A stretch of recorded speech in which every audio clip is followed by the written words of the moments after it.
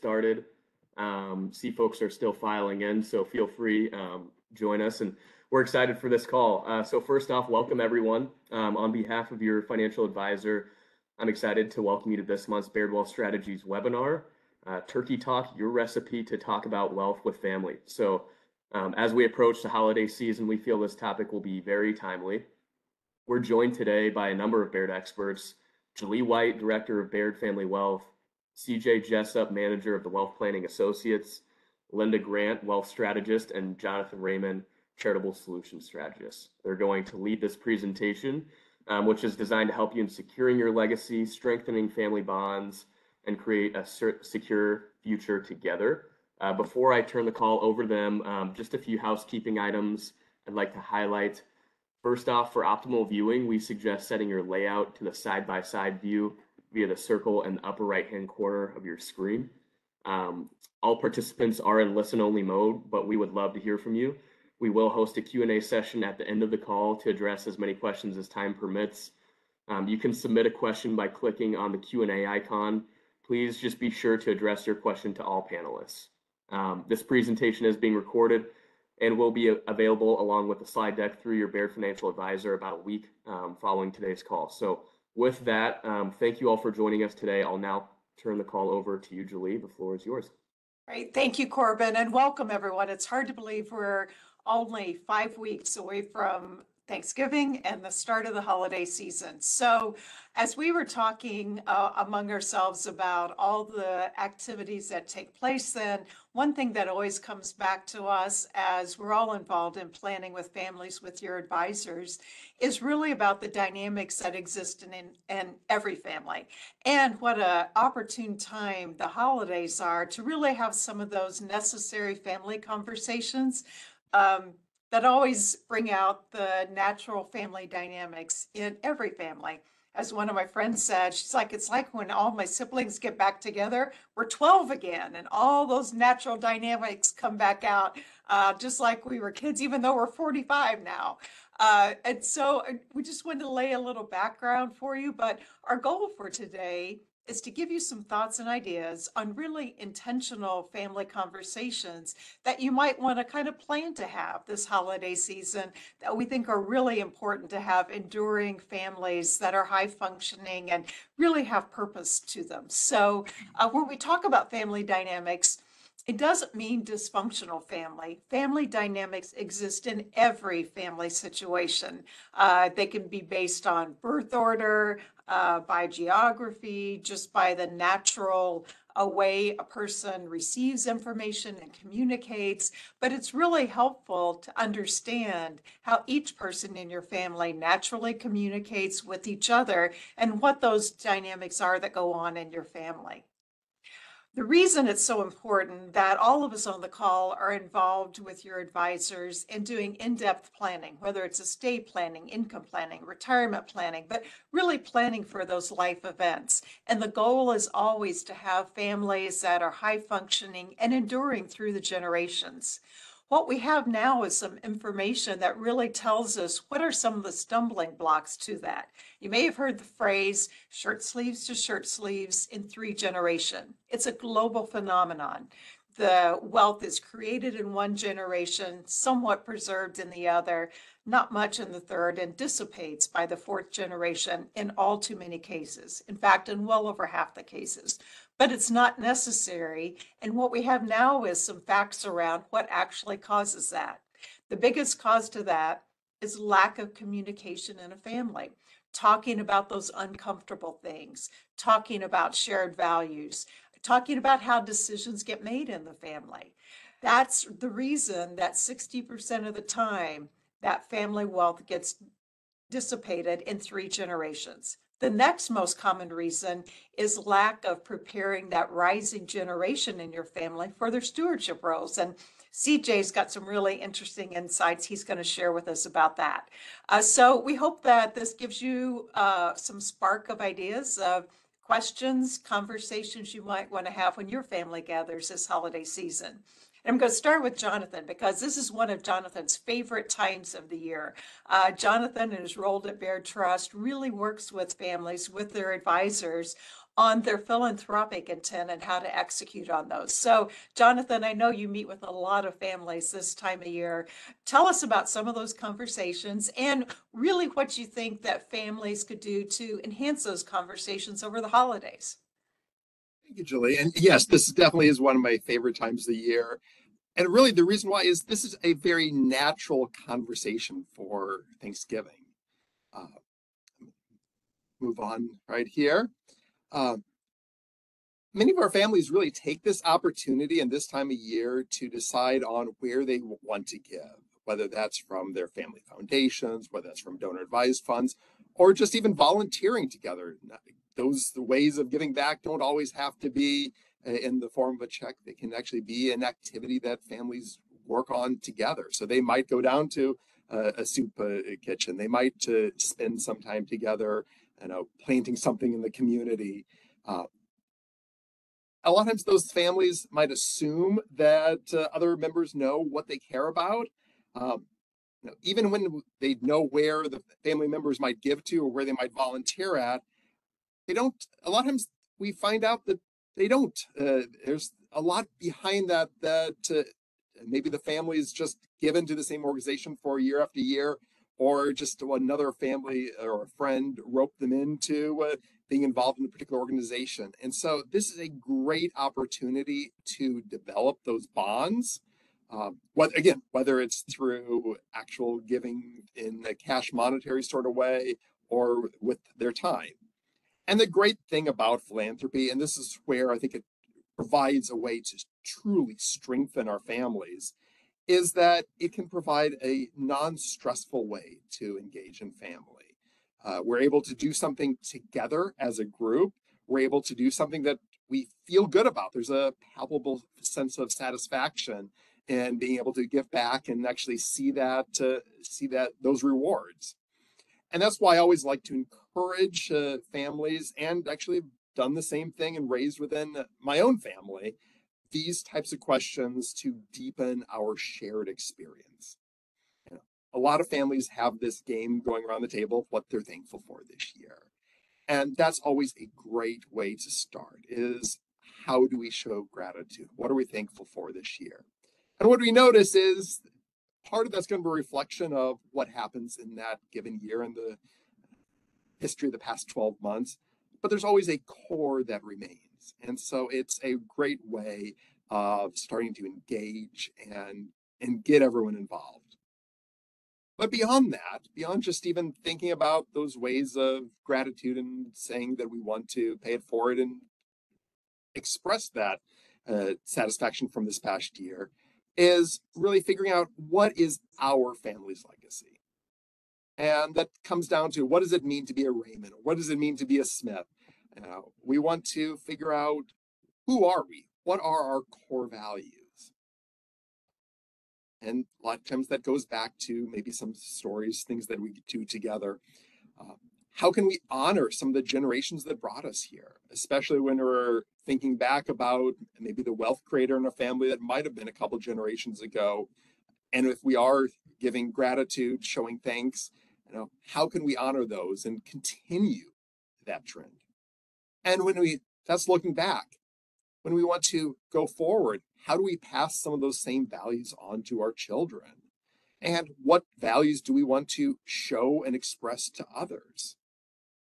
One other thing that I always like to mention at this point is, how do we meet each family member where they are on their philanthropic journey? Especially when we're coming together for the holidays. We've got multiple generations together. Those are all at different life stages.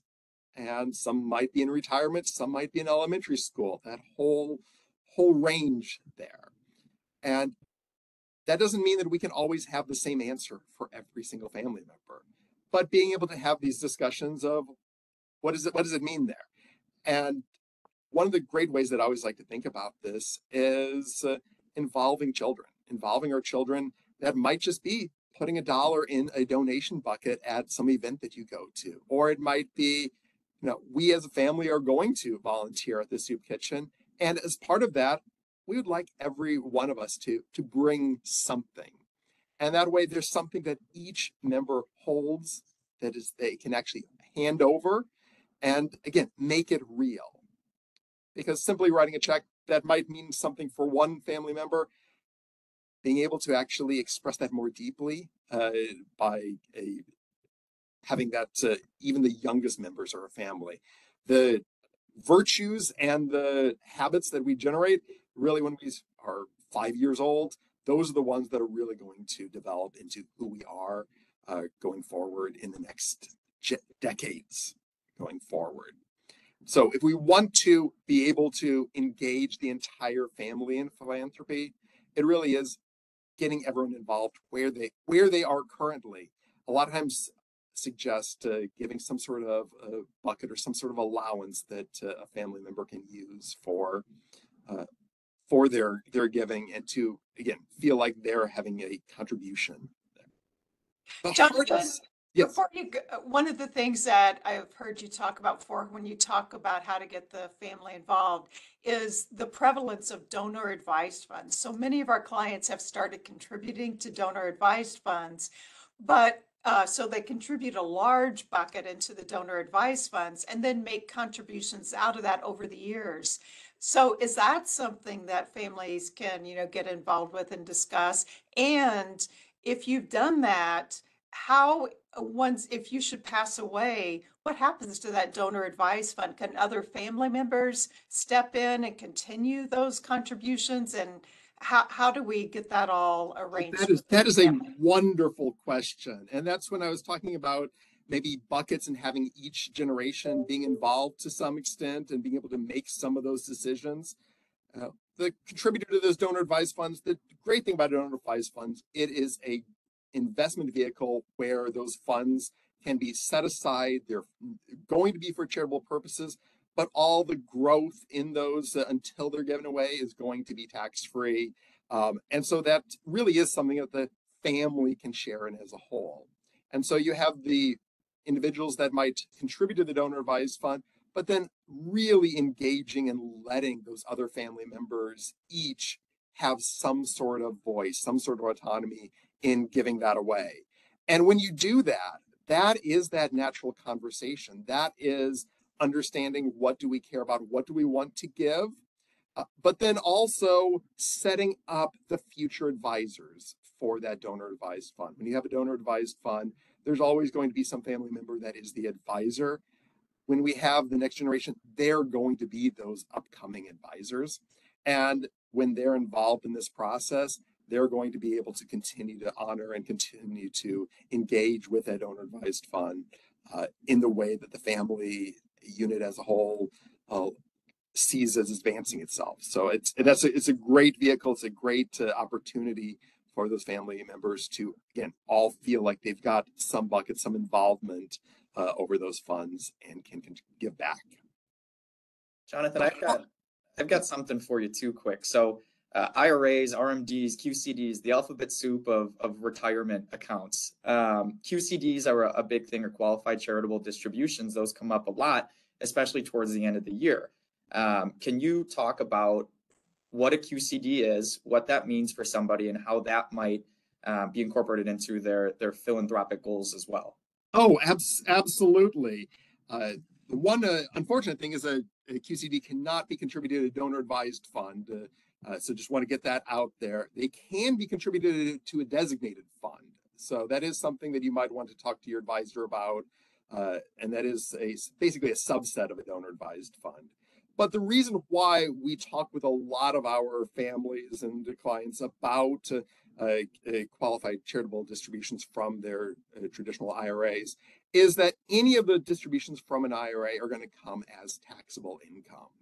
And so if that income is not needed by the family in a particular year, they may still have to take it if they're subject to required minimum distributions, or even if they're not subject to required minimum distributions, if they're 70 and a half, maybe still don't have to take that, but they know that they've got a substantial amount that's built up in the IRA.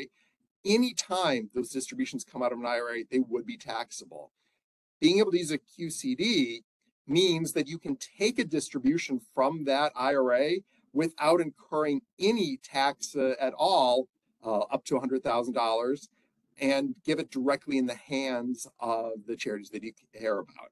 And a lot of times there's misunderstanding that people say, well, why don't I just take from the IRA and then I'll just make my normal contributions?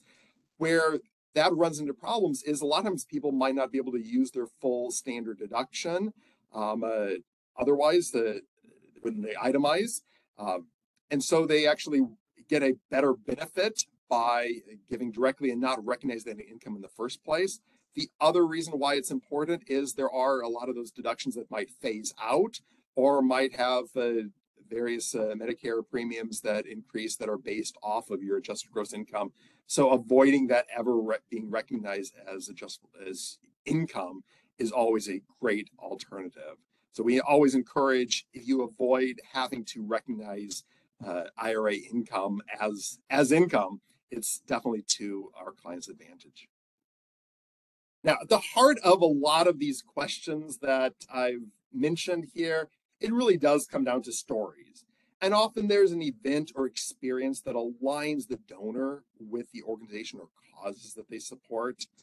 Linda, I know that family stories are something that you really focus on, and I'd love for you to share a little bit more about how you work with their families with storytelling. Thank you so much, Jonathan. And I love to listen to how you help families aggregate their sense of purpose. And I wanted to talk about how is it that you get families to talk about their values? Hey, Dad, what do you value? Hard work. Well, that's okay.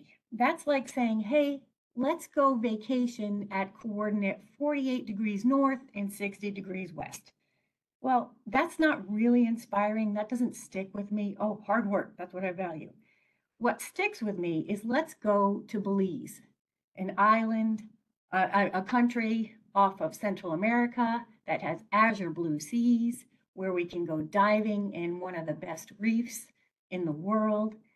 The context is what will help motivate and inspire and help people talk about their values and what they hold to be dear.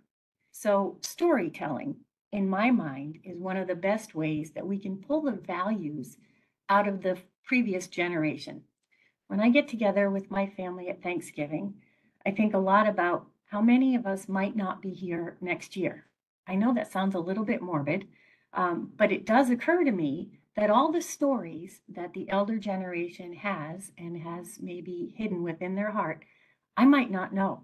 And I'd like to know because that's going to help shape me and help shape my children and my grandchildren. So stories have to be told or they die. And when they die, we can't remember who we are or why we are here. That's a quote from Sue Monk Kidd, who is the author of The Secret Life of Bees. Stories are memory aids, instruction manuals, and moral compasses. This is from Alex Krotowski, who's an author, a broadcaster, a journalist, and a social psychologist. So I want to share with you a story that aids me today that came from my grandmother, Nana, and Grandpa. So Grandpa came from Scotland at age 18. All he had to his name were his skills as a Finnish carpenter apprentice and also as a farmer, a dairy farmer. He met my grandmother, who was only first generation herself, here to the US, who was working in a factory in 8th grade. So working in a factory, counting threads. But they noticed that she was fairly smart, so they took her back up to the office version of the factory and had her actually start doing accounting because she was very good with numbers.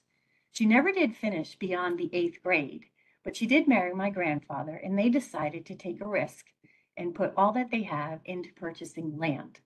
And that land is now been farmed and is passed down to the 4th generation through the vehicles of trust.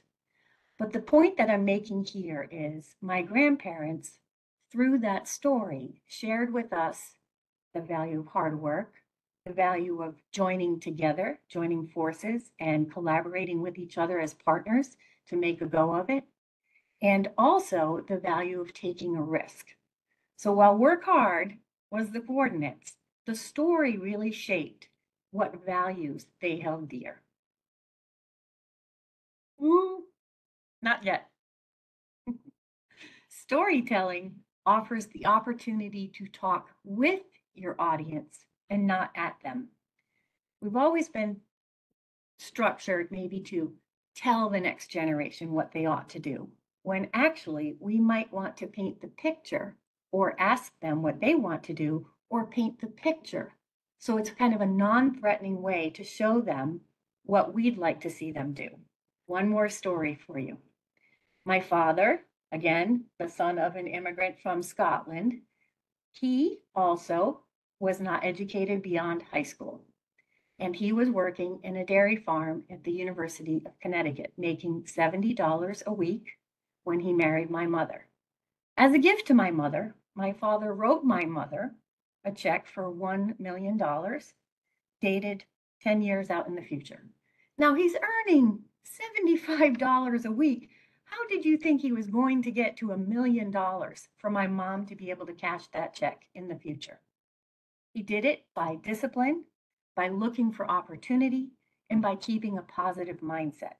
Do you see how that story communicates the value? And all you have to do when you're together with your relatives is ask them something they're proud about during their lifetime. What regret did they have by not completing before they expire? What are they most happy about when they see in action? Ask each other these questions so we can communicate the values to each other rather than telling each other how best to live. With that, I'm going to hand over to the next generation, CJ Jessup, my teammate, who is also the Wealth Planning Associate Manager and pretty wise for his years. And CJ, I'm going to have you talk about the next generation point of view. Yeah, I appreciate it, Linda. So Linda touched on a topic that I didn't plan on talking about, but I do want to call it out. Big thing that I think we hear about quite a bit now is manifestation or manifesting. So thinking about something and becoming that something. And I'm big on TikTok. That's next gen too. There's a few clips that I've seen recently that really involve that idea. What you think about is what you become. And Linda's story, I think, is a great example of that, is that $1 million check. You don't become $1 million, but you become the person that's earned that, that's put that time in, that's done the right things to get to that point. So Jerry Garcia from the Grateful Dead is not exactly the right next step, but this is where I want to start. Quote from him, I'm sure folks have heard this before. What a long, strange trip it's been. Now, to Jerry Garcia, that means one thing, but to college grads, that also means another thing. And if you think about your time in college, maybe it's 4, 5, 6, 7, 8 years that folks have been in school. Maybe you've been in school, or you see your kids or your nephews or your grandchildren spending all that time in school. They get done, and now what? What do they do next? The world can change in 4, 5, 6, 7, 8 years, and COVID is a perfect example. Is that an anomaly? I like to think so. I hope so. But if you think of someone that started school in 2019 and graduated in 2023 or 2024, imagine how different the world was 5 years ago or 4 years ago to what it looks like today. The idea of working remote, never would have thought of it 4 years ago. Now everybody wants it. It's an expectation for everybody that graduates. If you don't get it, you're finding somewhere else to work, for better or for worse. But it's a changing environment, and we have to adapt to that. So especially with the folks that graduate, talking about those career opportunities is probably the number one thing that folks are focused on as they approach their senior year or their last year of school. There's a number of other things too. And like Linda said, I'm not too far removed, and hopefully that's a little bit obvious. I'm keeping my youth. There's a lot of other things too that come with graduation or taking that next step. Where do you work? What benefits do you get? Like working remote, like unlimited vacation time. I guess that's a thing. I don't exactly know what that means, but some people have it. Budgeting, now you've got a salary. What can you spend? What can you save? Most folks have student debt more than ever. How do you tackle that student debt? What's the right way to do it? What's the timing of that? How much should you be paying off on your loans versus saving? Rent versus buy is eventually something that people think about. Am I better off renting an apartment or buying a home? Then maybe further down the line, for some sooner than later, marriage. Eventually after marriage, children. All of those things, whether you believe it or not, are related to your financials, either for you or for someone else, for your partner, for your kids. So what does that mean for the next gen? What does that mean for, and I'll focus on millennials. I'm on the borderline of the millennial generation, so I'm going to talk about us for a second here, but hopefully this is relevant to your family as well. So there's a study here from Georgetown University, and if you can read at the top where it says figure 3, the point here, and I'll talk about the visualization a bit, is that since 1980, the cost of college skyrocketed while the earnings of young adults, and in this case, it's adults 22 through 27, have increased much more slowly. So we see that since 1980, costs over the last 40 years have almost, I guess that's a triple. If you go up 200%, I think that's a triple. Panelists confirm. I think I'm thinking of that right. They've increased by 180%. So in 40 years, we've seen that, or maybe that's double, but we'll go with it's increased a lot. Wages have not risen all that much. Between 1980 and 2020, wages have risen 20%. That's a significant gap. So what does that mean? A lot more debt, a lot less income. When you've got a lot of debt and not so much income, that's a significant gap. You can't tackle those things and start to make the savings that you want to make those decisions that you want to make. So it's really forcing, unfortunately, the younger generation, Gen Z, millennials as well, to start from below zero. And that's tough. Nobody wants to be there, but it's the reality of the environment today. So on this next slide, this is from intelligent.com. It's from intelligent.com, so it's got to be good. But we look at on the graph on the left-hand side here, the chart on the left-hand side, approximately how much money do you have in your 401k retirement account? I want to call out the three lines or the 3 bars that are highlighted pink or reddish here, depending on your screen. On the far left, it says about 13% of folks have less than $1,000 in their 401k retirement account. I should say that these are for folks 22 and 32. So a little bit different gap or demographic than the last slide. Between $1,000 and $5,000 in their 401k, that's about 11%. And then no 401k account at all, it's about 15%. So if we look at the surveyed folks and maybe apply this, and I know folks that love statistics, maybe I shouldn't generalize, but I'm going to, 40% of young folks between 22 and 32 have no 401k. That's not necessarily always their only savings account, but if we make this conversation easy, they've got no savings or very little savings. 40% of millennials. That's, and I guess in some Gen Z, it's not a good sign. And when you graduate, when you get a career, when you start earning income, we preach as planners, all of us, and your financial advisor as well, is save, save, save. It's the number one thing you can do for your retirement and get you to where you want to go is save. You can make as much money in the market as you think you can, but that's not guaranteed. What you put into an account is guaranteed. You can control that. On the second chart, so on the right-hand side here, do you plan to do any of the following in order to start paying your federal student loans again? So federal student loans, they came due again in October, or payments are now expected beginning this month. And they were for, I don't remember the right word. You didn't have to make them for the past 3 years due to COVID. Now you do again. So if you take a look, and I won't read through everything on this chart here, but some folks are going to dip into savings accounts. It's not the point. The point of the savings account is say this hopefully in the right way, the cover your butt account. Something comes up, that savings is to save your butt, not to pay your student loans. Do I have to work more? Potentially. Do I have to eat less steak, more ramen? I don't mean to laugh because that's the situation that some folks are in. But as you cut down on food and groceries, that's something that could happen. So if you read down, the rest of the chart, it's a lot of sacrifices that folks are going to have to make or have already made to get to the places that they want to go. So here's sort of the synopsis or the takeaway from the context that I've hopefully laid out pretty clearly. Is you can see on the chart, this is a chart of baby boomers compared to millennials and decisions that they've delayed because of financials or their personal financial situation. So the respondents to this survey, and the pink, those are baby boomers. So 23% of baby boomers said that they delayed buying a home due to financial reasons. 50% of millennials are now affected by that decision. You hear about equity and home equity, and I've got the home I want to pass.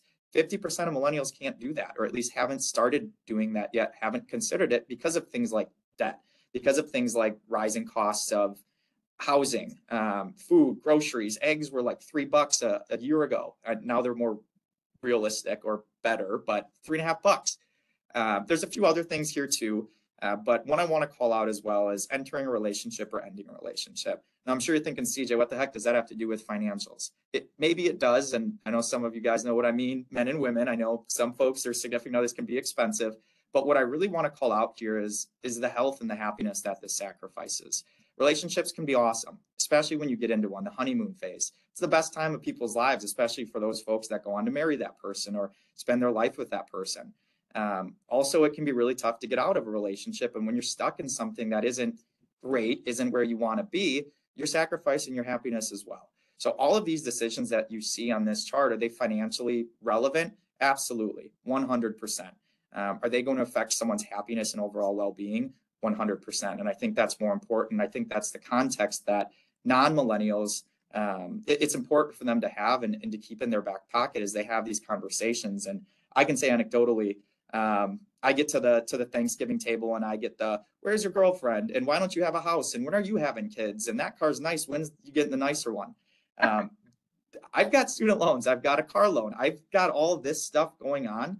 So I'm right here. I fit this bill. So I'm here and I get it. And it's not to say that our generation is overly sensitive. I think that that's something that I'd like to debunk a little bit. But these things affect us personally. It's not just about the money. It's the feelings of maybe embarrassment about not being in a relationship, slowing or not having a house when your friends and your buddies do, or your parents did when they were 22 and you're almost 30 years old and still renting. That makes the conversation really tough. So my ask, and Linda brought this up, my ask of everybody here, that as you think about the nephews, the nieces, the grandchildren, the sons, the daughters,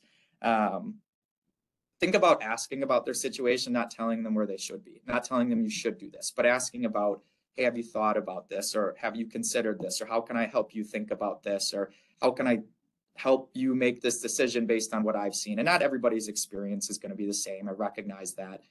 But hopefully laying out this context will be helpful in the conversations that you have, because Lord knows when I see my Aunt Jenny, she's going to ask me all these questions. And I wish she was here, but I know I'm going to get those questions.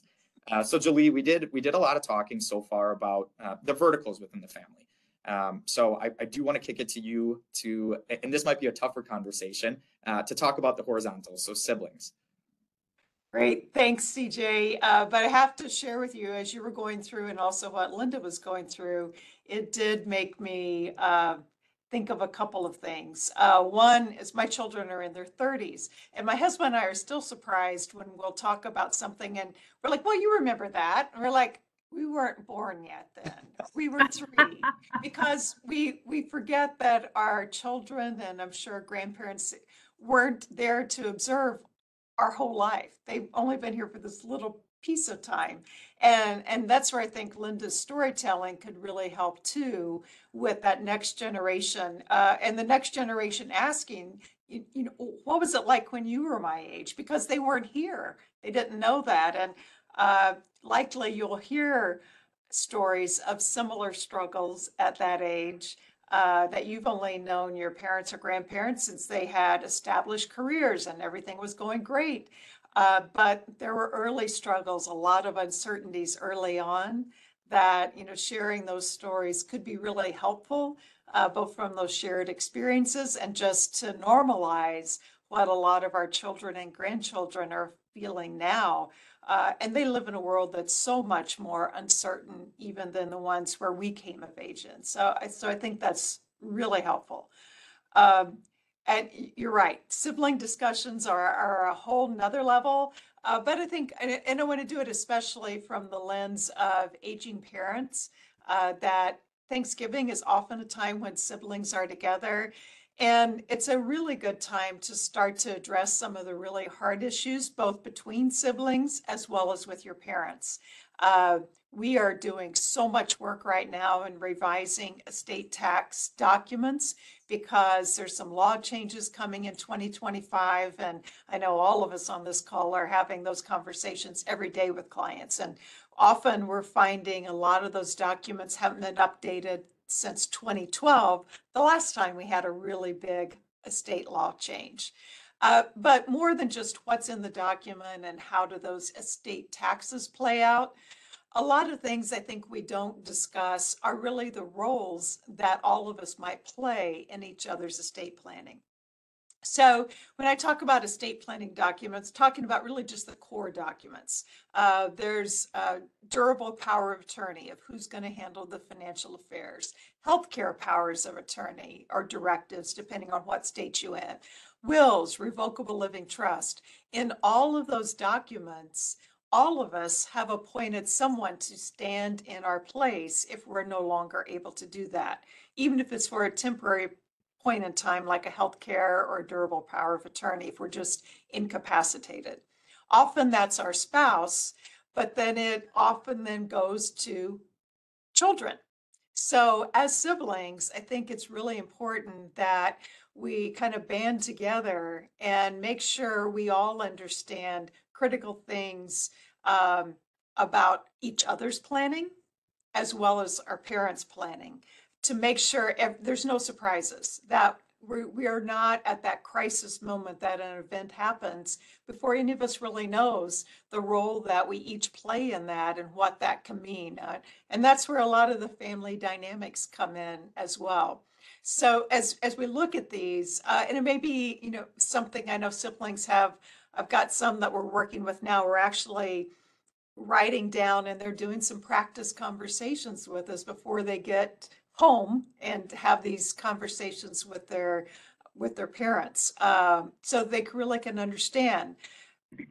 Might have naturally defaulted to the oldest child to serve as that healthcare power of attorney, but the eldest child lives 1,000 miles away from the parents right now, but there's two siblings living right there in town that really tend to the needs of their health. Doesn't make any sense logistically to have that eldest child be the one still named. So understanding what all of those are and having some transparent discussion around that is really critical for everyone involved. Hey, So here's some, Julie, can I ask a question quick here? Sure. I apologize for cutting you off. So Yep. say I don't have a POA, say I don't have a will, say I don't have any of those things.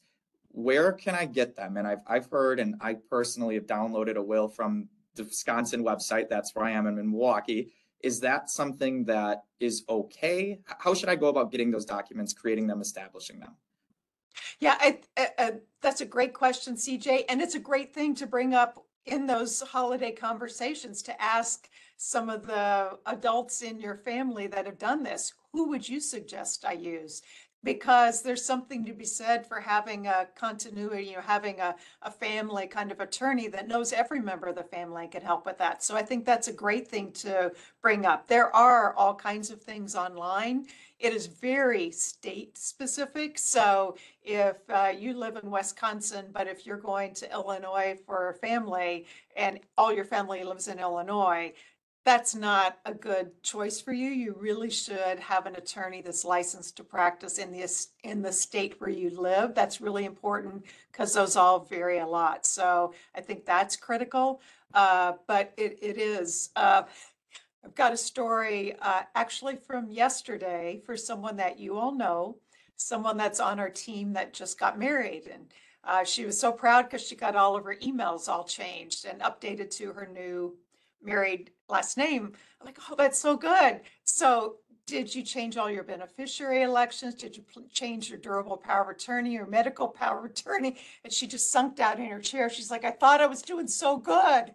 You just added 10 things to my list. So it's also, all of those things are also important if you have children that have turned 18. I remember spoiling one of my friend's child's birthday party. She said, oh, I got to go. It's my daughter's turning 18 today. We're going out to dinner. I'm like, great. So you got a healthcare power of attorney. You put the car in her name. I went down that whole checklist, which we have online for our clients of when your children turn 18, they are adults and they need all of these documents in a very simplified form, but they need them just as much. So great question, CJ. And really, these are all things that you should discuss among your siblings, because often you've named each other in documents. Make sure if you've named one of your siblings to play a specific role in your planning, to make sure they're aware of it and that they accept and are comfortable with that responsibility is really big help. The other thing that's I see a lot of siblings do, we're working with a couple of families right now, and they're like, okay, here's our goal when we go home. We're all going to be at mom and dad's. We know nothing about even where everything is. So just making sure they actually know where documents are, that they know who their parent CPA and advisor and attorney is, and then having some conversations with their parents about aging. It's really hard. I've found it most comfortable to speak in parables rather than just directly asking. So you're getting really old. What are we going to do? How do you want this to? So instead, share conversations and stories that we all have with our friends. Had lunch with a friend the other day, and their mother just had this health event happen, and the daughter had to step in and take over everything. She didn't know where everything was. So, in addition to being so concerned about her mother's health, she also had all these other things just to make sure the rent still got paid and the insurance, and didn't know where anything that was, and it was just a disaster. So sometimes telling stories and speaking in parables a little bit is an easy way to ease into some of those conversations. But making sure that everyone in the family is prepared. So then when, life happens, that you do have, uh, it doesn't get further become a crisis because of all the financial concerns while you're trying to deal with all the emotional or health issues or other things that just happen as you go through this.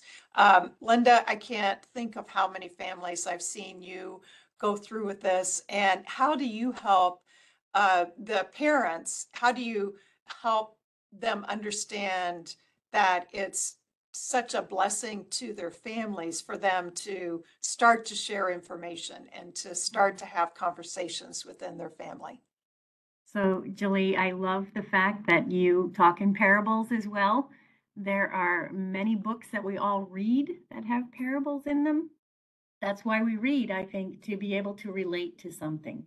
So that is one approach. But the other with the elder generation is some my mother cannot use GPS. She tries really hard. She's 79 years old and she just gets really frustrated on the car because she can't figure the GPS out.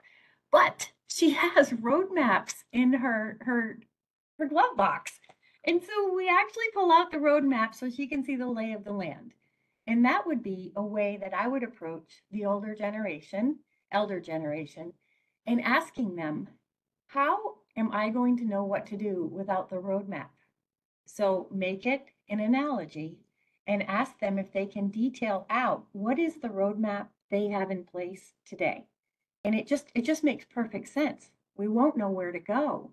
We won't know where to turn or where we have to turn because of the legal documents in place if I don't know where they are and what they say. Thank you.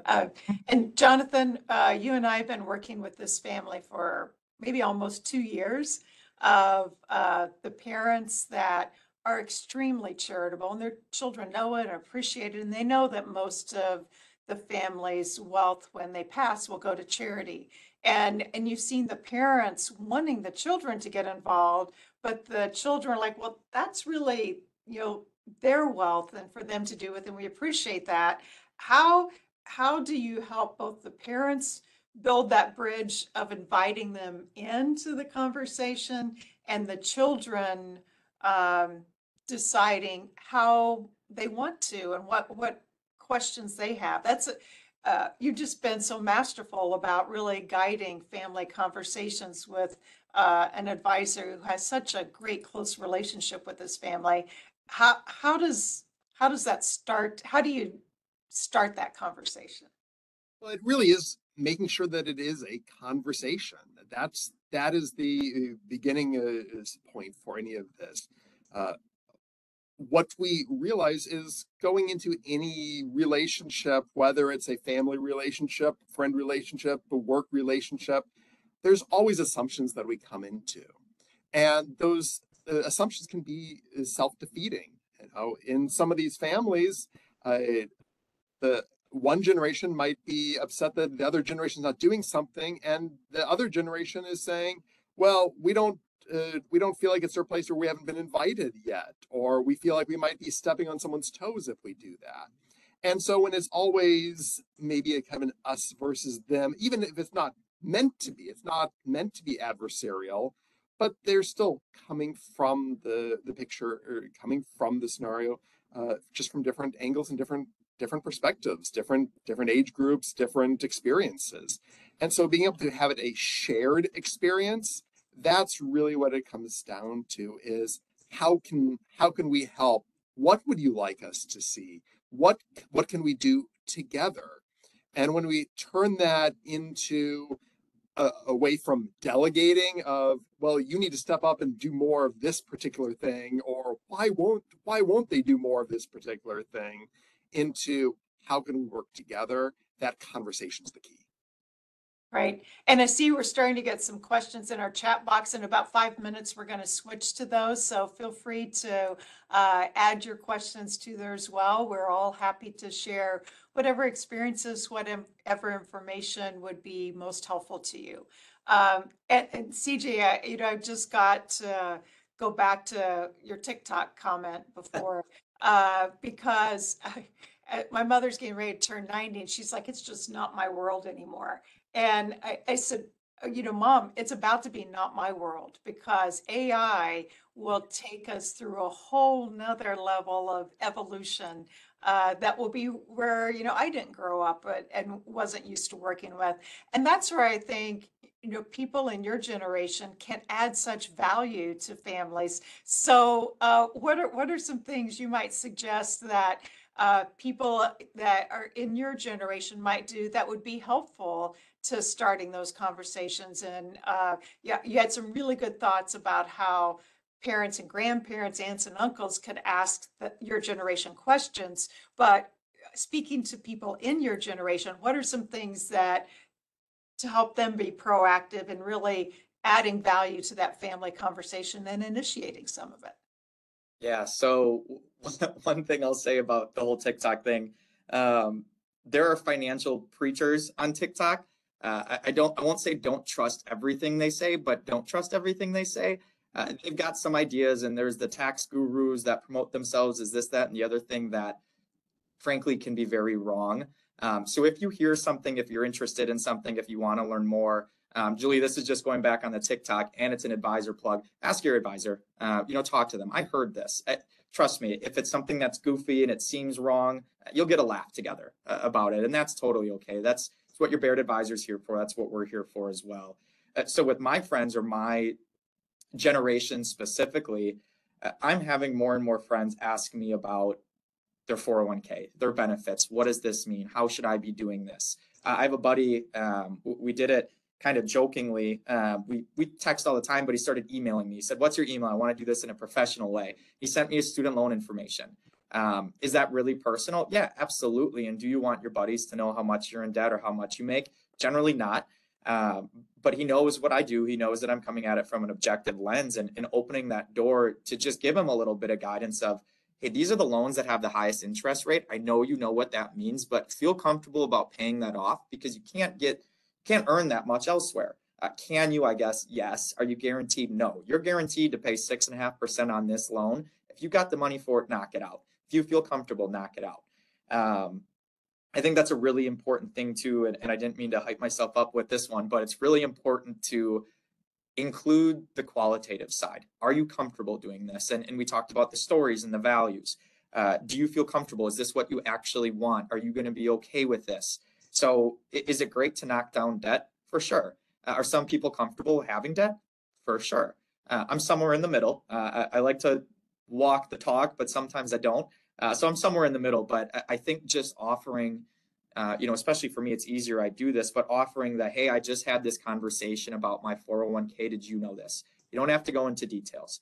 25, 26, 27, 28-year-olds don't really care so much about those details. They kind of put some money in the way, but there's a lot of new stuff that my generation is now walking into that just, it's easy to share. Hey, did you hear about this? No. Okay, done. At least they're going to think about that now. And that's okay. So hopefully that answers your question, Julie. It's probably more long-winded than you were expecting, but No, it's great. But something you said made me think of something that is really important that I think you could walk into your parents' or grandparents' house and be a huge help with, and that's cybersecurity.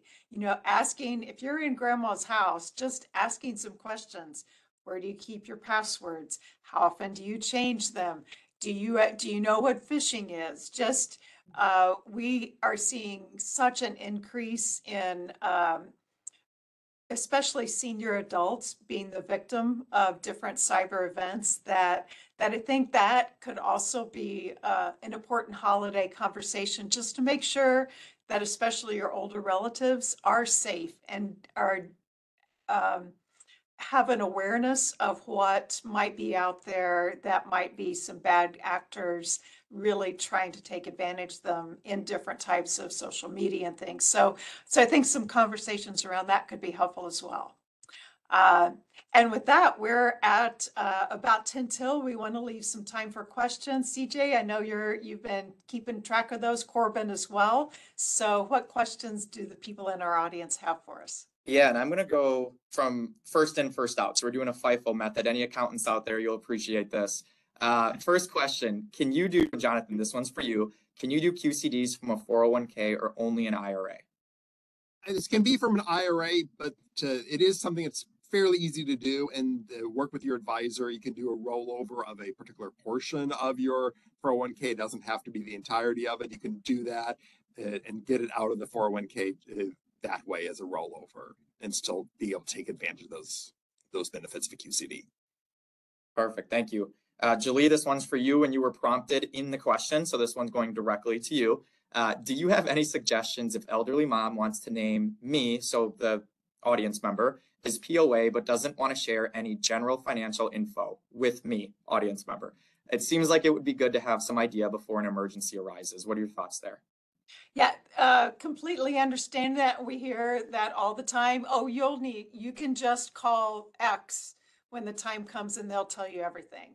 I think that's really where those transparent conversations need to happen, that if that power of attorney is being activated, that means something's happened to her. So as that, I assume it's probably a child, saying, so if something's happened to your parent that's caused that power of attorney to be activated, you're going to be dealing with a lot more other than the financial affairs. And I think, having that conversation and sharing that would be helpful.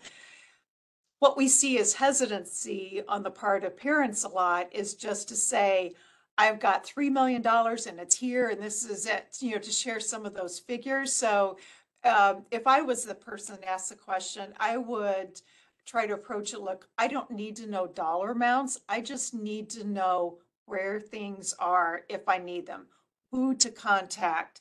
I need to know what of your bills are automatically taken out of your checking account, which ones I should be going to the mailbox to make sure happen.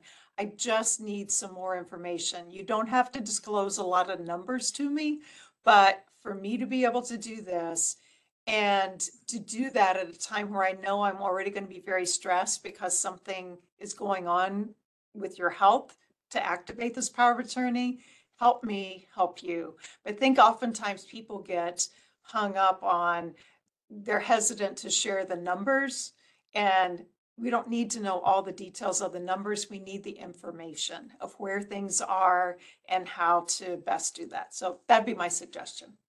Yeah, that was perfect. And one thing, and this is generally a shot in the dark, but it's something I thought about as you were talking, and it's been relevant in my family, and that's why I bring it up.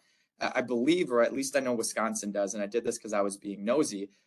They've got a search function online where you can search for outstanding money, basically, that's been reported, that hasn't been touched, that's just floating out there. People pass all the time, and if you don't know the asset location or location of assets, there could be money that was forgotten about, or a 401k plan that never rolled over. Things like that do get reported. Sometimes, I think is fair to say. I wish all the time, but there are opportunities to search, even just online. It's that easy to search for a last name and a state and see what could be out there. So are you going to hit the pot of gold at the end of the rainbow? I hope. I hope you do. That'd be awesome. Unlikely, but there could be something there. So that's something to think about. This I'll ask for everybody too, and this is related. So I'm skipping the FIFO right now. Our two children, 53 and 55, really have no idea of our net worth. Should we tell them? We have been through so many. They should have some type of awareness. And I guess we'll start by something that we all talk about a lot. who your children are going to be. Some people are, oh, I don't want my children to feel entitled and I don't want to ruin them. If they're 53 and 54, they are whoever they're going to be. So you're not going to ruin them. I'll tell you a book that I'd recommend that those people read. It's called Die with Zero. Oh, that's another intentional one. But Die with Zero is really one that's about how do you take things out of your, maybe out of your will and incorporate that into your life plan. So it's, and share a personal example with you. My mom and I were flying to Las Vegas to see her latest great grandson. Again, she's going to be 90. And she was in the middle. I was on the window and there was a man on the aisle and he was reading that book. And I'm like, oh my God, that's one of my favorite books. I give it to clients all the time. And my mom looked at me disgusted. She's like, so why haven't you given it to me to read? And so I immediately did. She read it, but you don't have to agree with everything in the book, but it will challenge your thinking and be a good kind of checklist for you to go through. How do I feel about that? Because what we see sometimes, if people pass and their children have absolutely no idea, that's never the best situation, because you miss that opportunity to share with them the purpose of what you're leaving to them is going to have for their life. What did they want this to mean in my life? Do they want me to give it away? Do they want me to not spend it, pass it on to my children? What were they thinking? There's so many people that said, I'd just give anything to be able to go back and ask my mom, what did she want me to do with this? And then they're guessing the rest of their life. Am I doing what they wanted? So we strongly encourage conversations with an appropriate level of detail. Julie, I love that. I love that comment that you ended on there, because a lot of times we come from this perspective of we don't want to cause trouble. We don't want to cause frustration. We don't want to cause any sort of dysfunction by bringing up some issues. And really it comes down, all you're doing is delaying it, and you're delaying it to a point when now there's nothing we can do about it. You're not avoiding the problem. You're just delaying it and eventually making it worse there. And Julie, to put a punctuation mark on what you said, one of the greatest gifts my father ever gave me prior to his passing was walking me through where everything was, how it was titled, how to access it, and the dollar amounts, so that as a confidant to my mom, I could help her navigate all of this while she was in emotional distress. Did it ruin me? I don't think so. Remember, he had all those values he taught me early on. So I think the fear is more in our head at this stage of the game. And the gift is knowing. Great. So there are a handful left. I know we've only got about 2 minutes. So I'm going to jump in and pick a relatively short one. I don't know if we want to jump into the resources or if we just continue answering questions. I'll let the panel decide there too. Here's a really good one though, and this is related, Julie, to you brought up cybersecurity, right? One of those things like you brought up is passwords. So the question here is, if you are the POA and don't know the person's passwords, assuming that the person has passed, what happens? How do you get those? It's a nightmare. Plain and simple. There are lots of great apps that allow you to collect all the passwords in one place.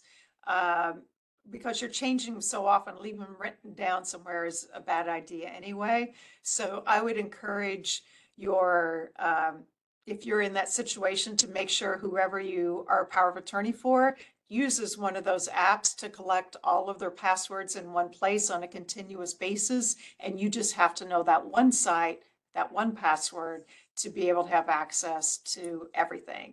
Because it is truly a nightmare. And also in your estate planning documents, you need to make sure that you're covering your digital estate as well as all of your financial affairs as well, so that people have the ability to go down and shut down your Facebook account and LinkedIn and Instagram and TikTok and everything. So you have a digital footprint and a digital estate, just like you have financial assets. So Thank you, all three of you, Jonathan, Linda, CJ. We could talk all day because we have such a passion for helping our advisors work with their clients who they care so much about having some of these critical conversations. On here, you'll see some of the things we gathered as some of our favorite resources that we think are very helpful to facilitating conversations. We hope you all have a wonderful Thanksgiving season and